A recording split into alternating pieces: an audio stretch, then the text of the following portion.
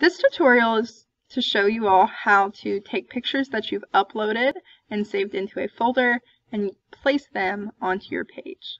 So when you're ready for this, you're going to go to Create and you're going to go to Page Ladder. This takes you to all of the pages within the yearbook.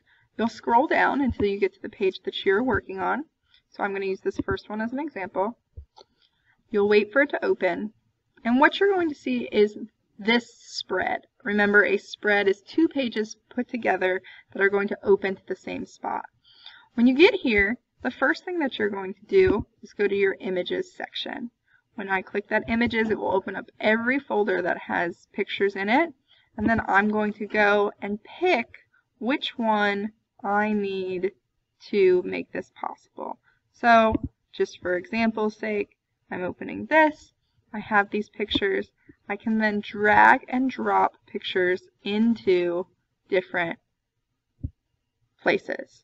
Now, a couple of rules when you do this. Remember, we're looking for people to face inside.